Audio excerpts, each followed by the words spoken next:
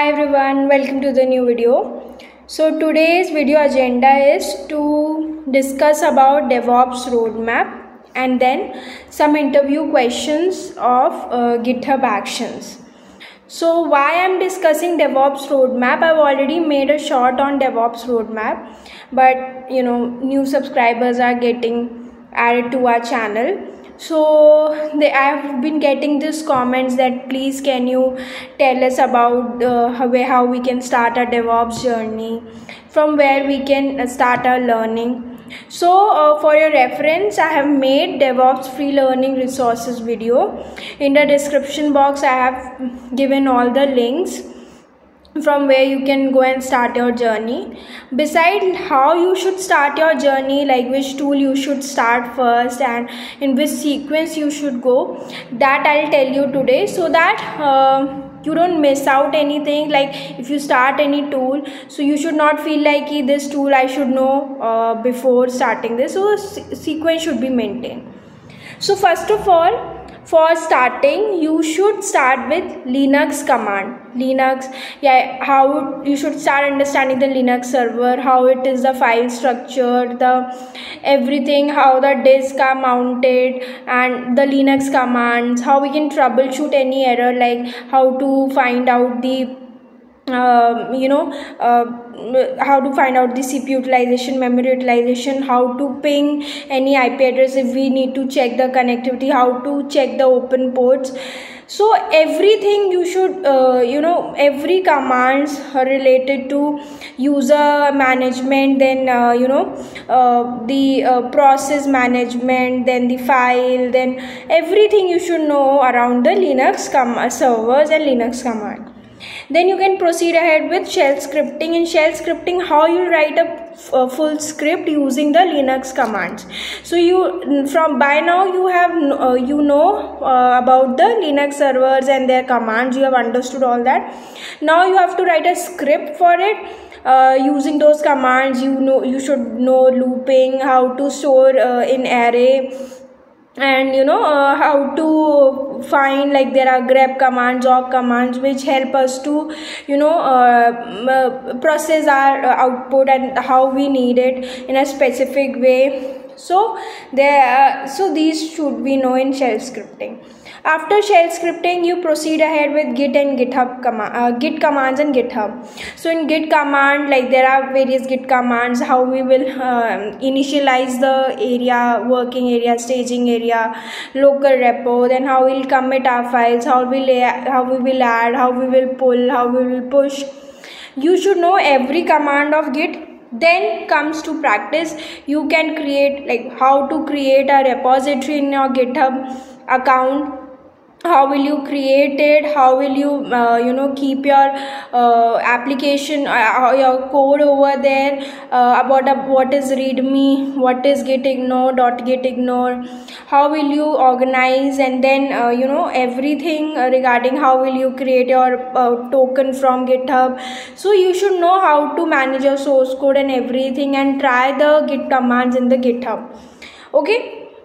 Try writing code using Visual Studio, normal code, and then try out the Git commands over there. This is done. Even in GitHub we have code spaces, so if you don't have Visual Studio Code, you can use code space over there and try out the command.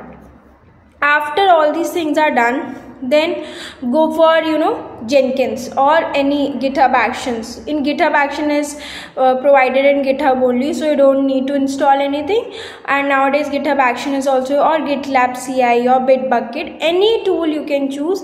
The basic thing is that you should know how to create a CI/CD pipeline, because that concept remains the same. So once you install Jenkins or anything, GitHub Action, you don't need to install anything. You can just start creating your pipeline. So start creating from little things. First of all, try to check out the code from GitHub.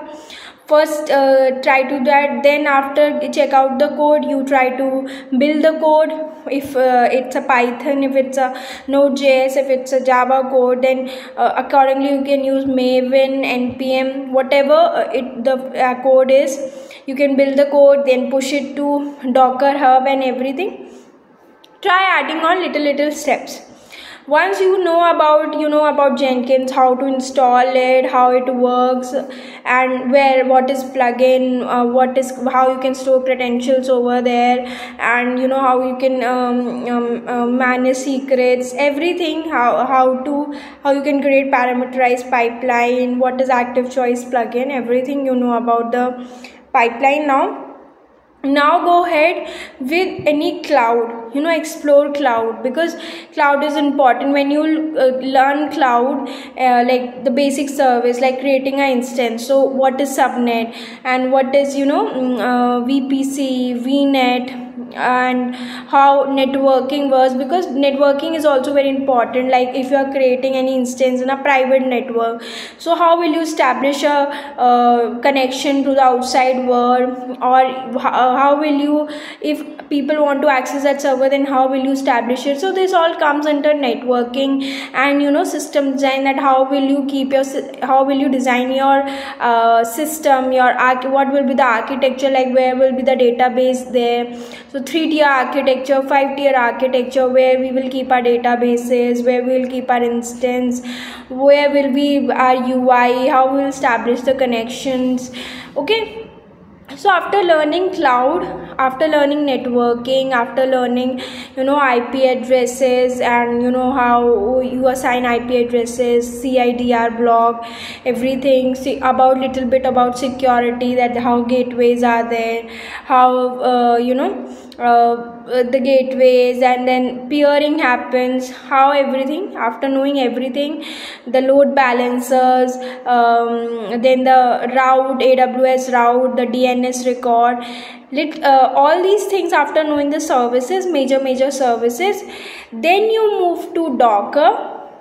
And how will you create a Docker file, and then how you'll push it to DockerHub, and what kind of what commands, what all commands are there, like what all commands that we are using in Docker file, what is the use of those commands, and how we are going to use it. After understanding Docker, then go to Kubernetes. After Kubernetes, then go to Terraform. You can start learning Terraform or anything. And then after Terraform is done, after practicing, then go for Ansible. And Ansible is optional, like it is not very much required in organization. If you know, then also good. If you don't know, then also it's fine. And also in Python, nowadays Python is also in demand, so you can start doing, like if everything is done and you think like that, should we go, you can start doing learning Python scripting too. That is one of the thing. And apart from this, these are the major things that you should know. Like then you can learn about the Argo CD, Flux CD for the deployment part, like how you can do the deployment, automatic deployment using Argo CD and Flux CD, that you can start. So in this way, after you start knowing all the tools, you can start creating that pipeline. After knowing all the tools, then you can start including the security things like the SonarQube, Trivi, okay, and all this thing in your pipeline. So this should be the roadmap, and I've explained everything in detail also, so that it's very clear and easy for all of you. So let's go ahead with the interview question for GitHub Actions. So yeah, on GitHub is like, how do you implement a CI/CD pipeline using GitHub Action?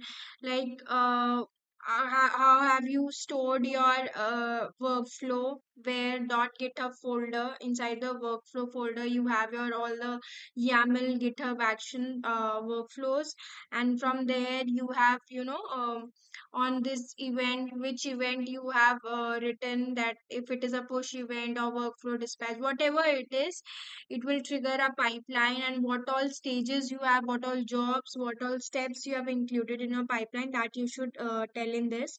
Then how do you handle rollback in a deployment pipeline using GitHub Action? Like how are you storing all the version? How is versioning maintained? And then if any issue occurs in there, then how have you written a workflow to rollback? That you should explain. Then how have you integrated GitHub Action with external tool like Slack, AWS, or DockerHub or JIRA? Because for every pipeline there should be a proper ticket created. So how have you integrated it with JIRA, Slack, or anything? That is a workflow that is followed in organization. So you should know. Then what are self-hosted runner and when you should you use them? Because when we don't want the code to, because every time the runner it gets changed, so that the code, the work that we have done get lost. So that time we know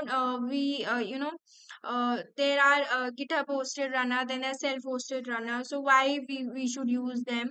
That you can explain. How do you manage deployment to multiple environments? Like do you have any inputs, or do you have any different GitHub Action workflow for it? Then explain how to create and publish a custom GitHub Action, because you can also create a custom GitHub Action that you can use in your workflows. Then how would you debug a failing GitHub Action workflow? There on output, there is a console output where you can see the errors, and how then accordingly to the errors you can work upon. And what are the security best practice in GitHub Action? Like how will you store your secrets and variables and everything? And who can run the pipeline? How will you manage the access and everything? So that you can tell in this question. So these are some of the questions related to interview on GitHub Actions. So yeah, that's all. So that's all for today's video. I hope it's helpful. Please let me know your views in the comment section. Till then, take care. Bye.